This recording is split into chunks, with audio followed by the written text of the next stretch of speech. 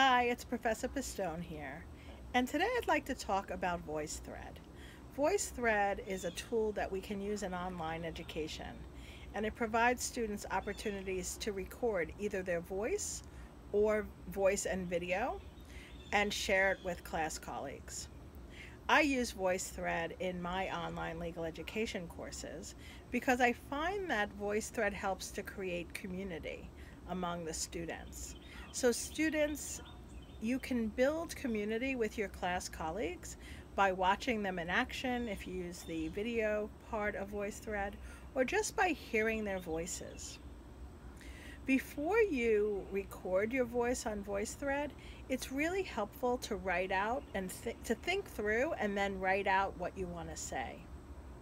I prefer that all VoiceThread recordings be 1.5 minutes or less.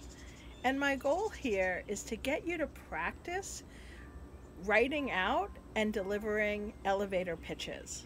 You know, oral advocacy is such an important part of being an advocate or a lawyer.